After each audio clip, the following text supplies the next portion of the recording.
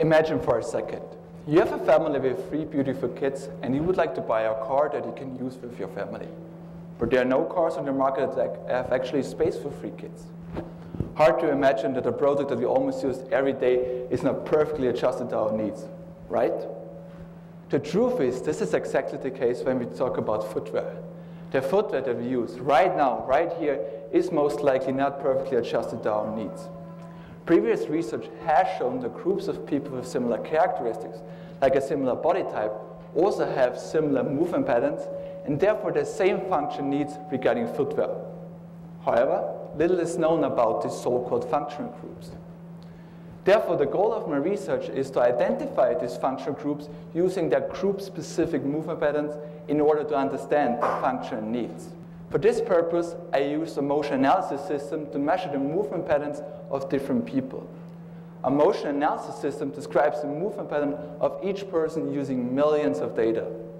Given this massive amount of data, identifying functional groups is an extremely difficult and time-consuming task for a human being. And this is where my research becomes unique, because I use for this purpose artificial intelligence-based computer algorithms. Simply put, the computer alone identifies the functional groups and tells me how the specific movement patterns look like. I can use then this information in order to understand the different needs of the different functional groups. This is essential knowledge for the development of individualized footwear. Avoiding injuries is one of the main reasons why individualized footwear is so important. For example, we know that about 10 million Canadians like to run. But we also do know that 5 million out of these runners will get injured every year. It has been shown that individualized footwear has the capability to reduce those higher injury rates. More importantly, the impact of my research is not limited to people in a sports-related environment only. For example, there might be groups of elderly people that might have a functional need for supportive footwear features adjusted to their age in order to avoid injuries caused by falls.